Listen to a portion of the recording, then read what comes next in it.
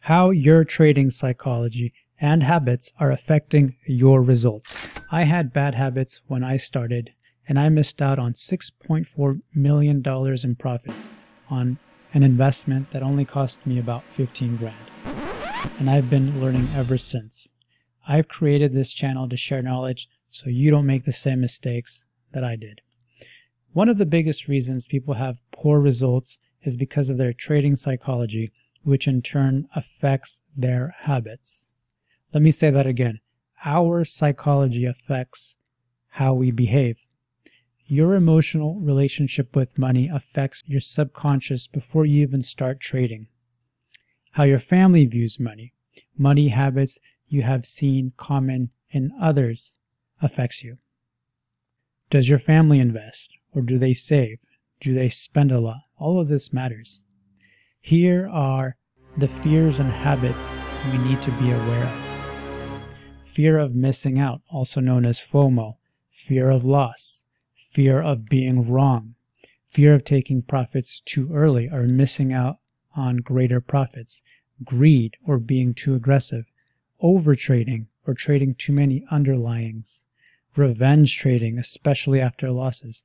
Being aware of these fears and subconscious influences helps us defeat them. The way we improve our trading psychology is by pre-planning our habits before we trade. Avoid emotions by pre-planning actions. By pre-planning and having a trading plan, we are removing the emotions beforehand. While trading under stress, if you stick to your plan, you will have better results. Treat trading like a business. Using knowledge and deliberate habits is the way to operate. Here are some habits for success. Have a clear trading plan, a clear reason to get in or get out. Stick to your plan. Accept losses. Losses are part of the business. Have a fixed, predetermined amount of risk, like 2% of your account. Have a predetermined take profit, like 2 times that risk.